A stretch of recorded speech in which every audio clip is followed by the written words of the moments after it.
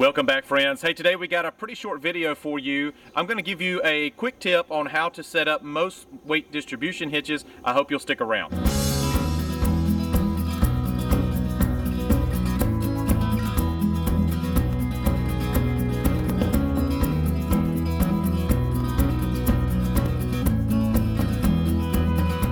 Okay, let's jump right in it. So if you've been following the channel, you'll know that we are currently testing weight distribution hitches, and I have to set all of those up. I'm currently on my 6th hitch, and hopefully the last one for a while. Quite frankly, I'm tired of setting them up. But I've gotten pretty good at it. And a lot of times manufacturers of these hitches will ask you to measure your wheel wells.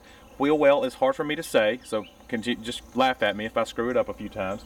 But they'll ask you to measure your wheel wells to judge how much weight is being distributed. So you'll measure them without any trailer hooked up, and then you'll measure them again with your trailer hooked up but no bars engaged on the hitch, and then finally you'll fine tune it. Most of the time they'll ask you to get halfway between that first and second measurement you made. So 3 measurements on your wheel wells total.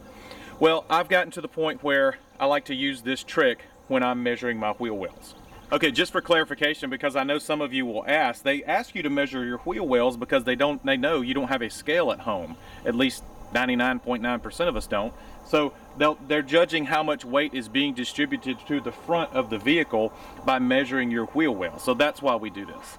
All right, the tip is super simple. So when we're measuring our wheel wells, we definitely want to be in the middle of the wheel.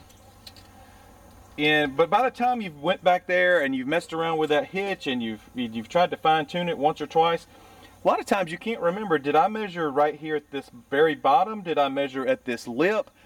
I don't remember. So I like to go to the first nice full measurement. For this case, it's 44.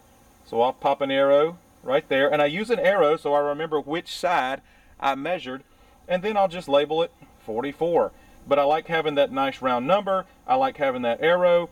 And I like the fact that I don't have to remember my measurements when I'm fine tuning.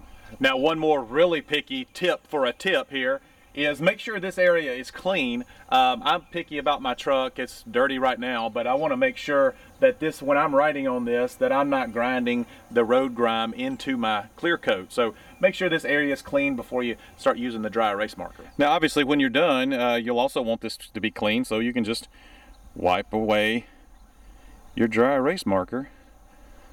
And there you go, everything's like new. All right, friends, just a real quick video. I hope it was useful. If you got somebody setting up a weight distribution hitch, or if you're setting up a weight distribution hitch here soon, hopefully you can use this tip. It always helps for you guys to share these videos. We appreciate when you do. And also consider subscribing. See ya.